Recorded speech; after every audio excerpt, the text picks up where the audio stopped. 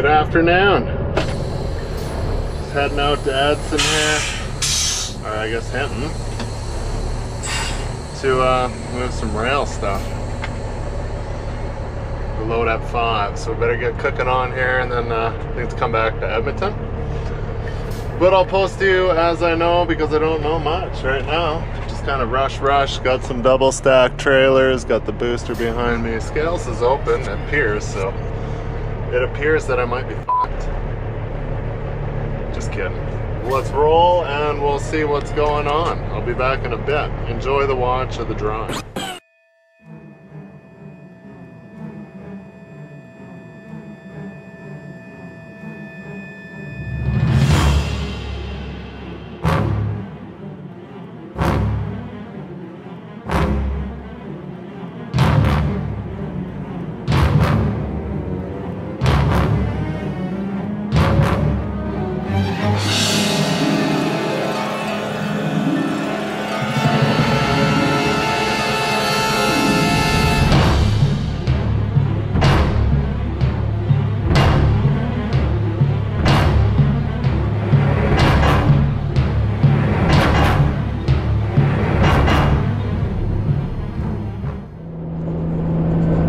Outside of Hoadley here.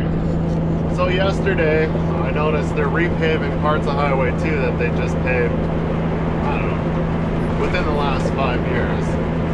Yet again, this poor Highway 20 is in shambles. But there's probably more traffic. Well, there's not more traffic, but there is a lot of traffic on this road. And I've been praying to the pavement gods for, I don't know, 8 years. I'm like, man, it would be nice if they repave some of these sections, because especially like Hoadley to Winfield, it's just destroyed too. And then not so much from Entwistle, that stretch after you cross the train tracks all the way up to the top of the corner where the S-curve is, then you come over top of the hill and then it's just shambles there until you get almost to Marathon. I hate going this way, but it's like 20 minutes faster. And I kind of hate going on Highway 2 because it's like my worst, it's my most hated highway for traffic and just idiots. And then I hate this one because it's so rough.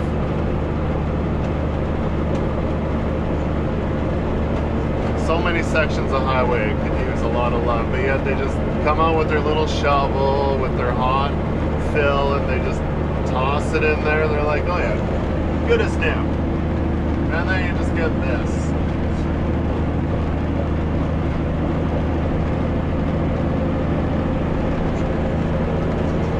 Which it seems now most of the days when they do a patch repair, they've just made cobblestone or speed bumps. But it'll, like, when you drive in BC, they do a patch. It's like evenly blended. You don't even feel it. So I don't know why that is. But they need to take a couple notes from the guys in BC. Get those guys up here, pay them some Alberta wage, because it's probably 50% more, and come fix us up.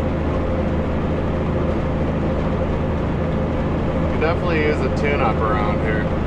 Like these frost heaves along this section have been here for as long as I've been driving. They just thought, we'll just put some new pavement over top. I'm like, that's not fixing the problem. I spend more time out of my seat usually than in it. But it's just a small brand, so I don't know. I know a lot of truck drivers that drive this road feel the same way. It's just, this road is garbage. But it looks like we might get some rain, which is fine. Get some of these bugs off. I don't have much, but I could use a rinse every once in a while to get the bugs off. Yeah. Alright, stay tuned. We'll keep trucking.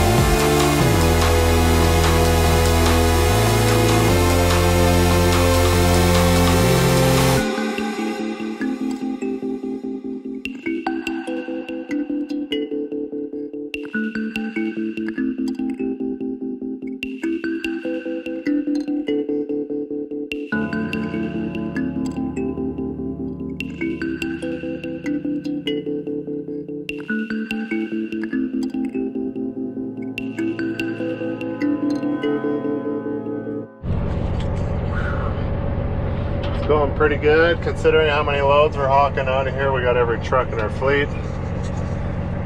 Dealing with trains. This is what, the 4th train, and we got 3 in a row coming right now, so it's alright, it's by the hour.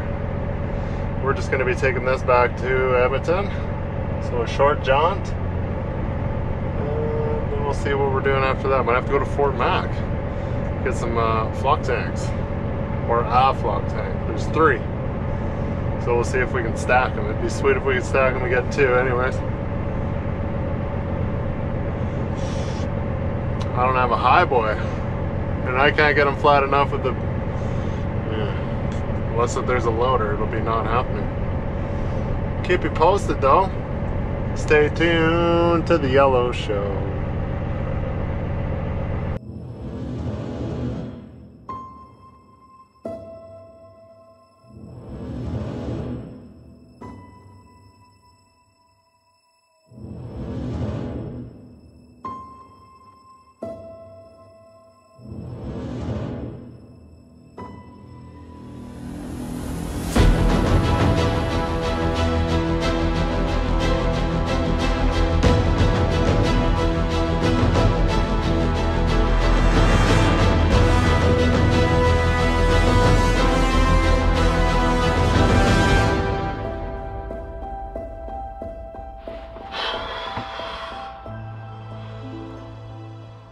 Pretty quiet around here. I'm hidden here in Atchison.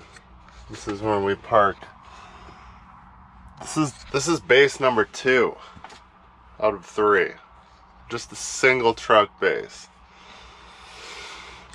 So yeah, we're just in Atchison here.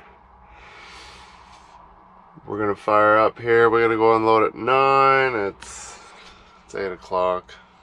10 after 8. We're gonna zip down. It's just off of Highway 16 on the Yellowhead there. Right where I dropped off that loader the other day. And after that, we zip back to Red Deer for noon, grab a 400, Clean Harbors, and take that out to Pinoca. Drop that off, and then we don't know what we're gonna be doing. We got some stuff out at Anzac we gotta go get. So we'll see if we'll wait and go home, leave super early in the morning, or if I have time, if I get this done soon enough, get back to the shop, go home, shower, go load the tank, take the tank out, and then maybe I'll continue on to Anzac. We'll see. We'll see. But anyways, we'll get going here soon, so stay tuned.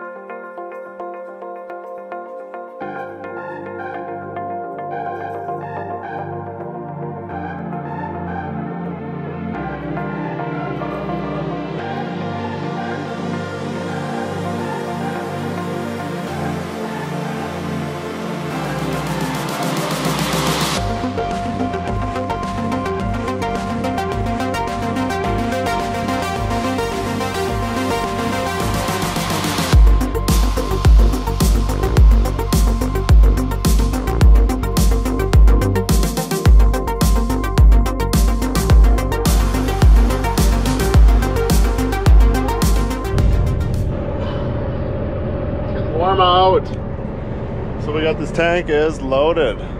Got some planks. I was gonna go switch trailers, but it sounds like I'm just gonna come back and then we'll go to Anzac tomorrow, which is, what's that, east of Fort Mac a bit.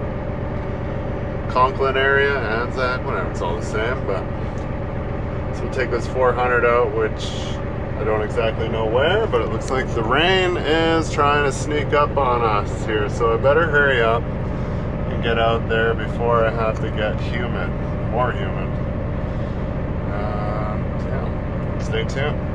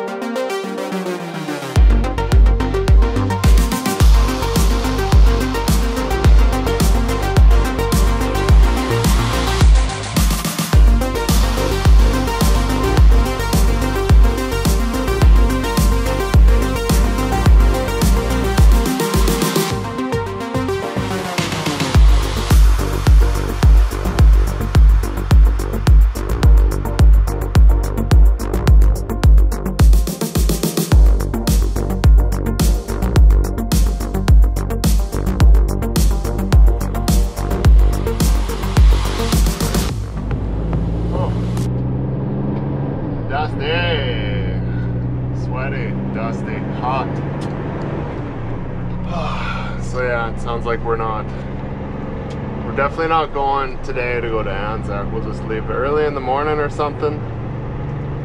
You gotta be up there before like 6:30, so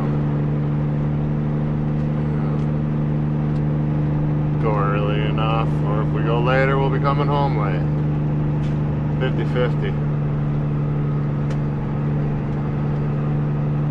Nice Gigantor lease. Actually, this first lease that I was checking out there, I'm like, oh, that's where I moved that drilling rig off, and I did invert tanks, pipe tops, a whole bunch of tank farm for the drilling rig that I finished up the tail end of somebody's drilling rig, just all like the fluid rental stuff. That was that the beginning of winter? Was that the tail end of last winter? Wow, I don't even remember now. That's how long ago it was. Spot bought-a-thon in the pull truck.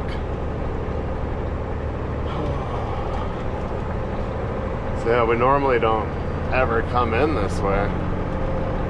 Because there's a couple houses right here. If you go like the first way when I went by, I'm like, oh, that's easy, it's 761. But I'm like, oh, as I drove by the corner, I was like, oh, that's the Range Road 51. And I'm like, oh, like too far to back up. Well, it wasn't too far to back up, just couldn't see properly enough to not drive over a civilian or something. So I just went and turned around. But where I turned around at the Range Road up there is where we can come in the other way. Then my mileage was off, so I'm like, could be guessing. Usually try to take the way with less residents, so you're not pissing them off, because it is dusty. That back truck's just blowing the dust. Yeah, okay, whistle home. Maybe can we detour the, yeah, let's go this way and we'll take the Rainy Creek so we can bypass that bridge construction. Yeah, that's a good idea. So that thing's been under construction since I was at Road Train, like the last year or two. Oh. Well, soft spot.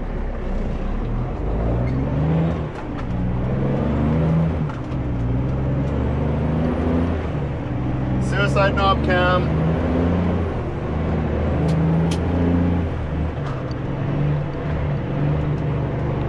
Oh. I don't know if it's because they got too much Freon in this thing. Well, not that it uses Freon, whatever the hell it is nowadays for this fan is like on. Turns off for like 30 seconds. On. My Road Train C5, like it would only come on if you were parked on location and not moving, because it's got such a massive condenser and radiator. It never came on. He's like, that's the way it's supposed to be, and the air conditioning's on. I'm like, no. They're just dusting everybody else. See, it's already back on. That wasn't even 30 seconds. And it's kind of annoying because it robs my power, burns my fuel, and it's noisy. Than I already am.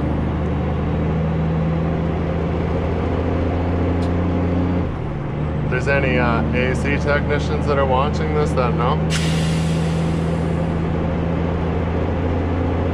let me know, because that's what I think. I think they put too much in. And it's freezing up the system, and I do believe that's why the fan turns on, to keep the condenser defrosted, or it could be wrong. Is it the other way, is to keep it cool? But if I'm going down the highway at 116 kilometers an hour, then it shouldn't be coming on.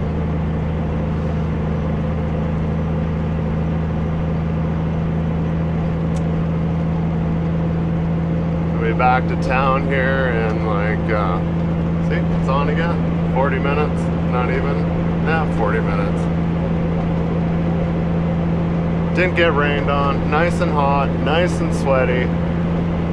For the third time, I'm due for a shower. I'm just like, oh man, I don't know if I can go drive to Anzac now. I'm like, I need a shower bad. I think it's been getting worse because I've been consuming quite a bit of alcohol lately. I'm like, just like became a regular drinker, just casual, hanging out while I'm editing. I'm just like, yeah, it's afternoon, let's have a couple drinks. My wife's like, if you were an angry drunk, I wouldn't be tolerating it. I'm like, I wouldn't tolerate it either, but I'm happy. Happier. All right, that's enough babbling about my life problems. Other people out there have worse problems than me. Some farm junk. Whoa, cab over. Whoa, stay on the road.